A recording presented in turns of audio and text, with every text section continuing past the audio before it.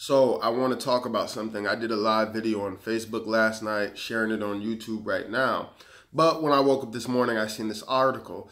Doctor Strange director says Christians are not the solution, but the core problem in America. Now, if you know, you follow me on Facebook. I know some of you only follow me here on YouTube. You don't know that I have a Facebook page is actually where most of my followers and the growth of my ministry has come from.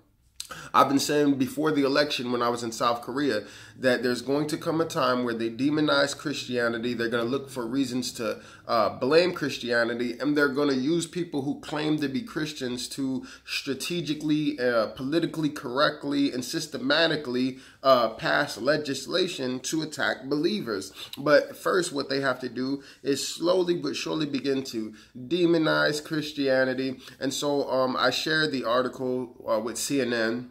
And Mike Pence, his wife going to the Christian school where, they have certain rules for you to, attend that school and stuff. And CNN began to bash the Christian viewpoint. And they said, oh, this is so disgusting. This is so terrible. Then we seen the pastor lose his job for putting a sign out in front of his church saying homosexuality is still a sin. I've many times talked about how the LGBTQ community is going to start looking like how the black community was in the 1960s, and they're going to look at Christians as like, the evil white people who was for segregation and stuff. It's going to become a human rights kind of thing. So if you speak against, homosexuality, if you speak against, gender fluidity, if you speak against, men using women's bathrooms, you're going to be labeled as an evil, disgusting person. And of course, you know that if you speak and stand for these things, you're speaking and standing up for the word of God.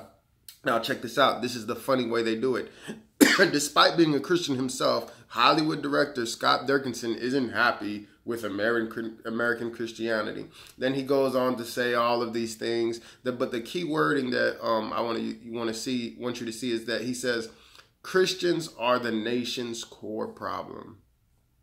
And we see that this is the narrative that a lot of people are beginning to paint. This is like the second article that I've seen just today where people, oh, Christians are the one. I told you, Christians are the one that elected Trump, and Christians are the one that put him in office, and Trump is just the worst president ever. And no matter how bad he is, over 75% of white Christian evangelicals are still supporting him. They're wrong. They're stupid. They're dumb. They're going to drive this country into the ground. We've got to do something about these Christians.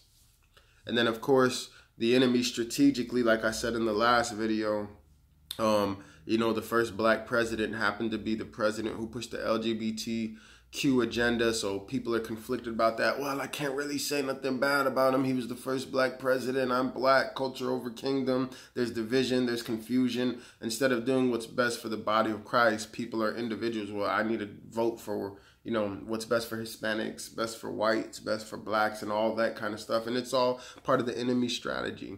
While the rest of the world is uniting, we continue to be divided in the body of Christ. You better pay attention. I've been saying this was going to happen. I see it just like, it's kind of like it's just raising up its head slowly but surely. And it's kind of looking around and testing the waters. Christians are bigots, and Christians have these prejudiced views, and they're so disgusting.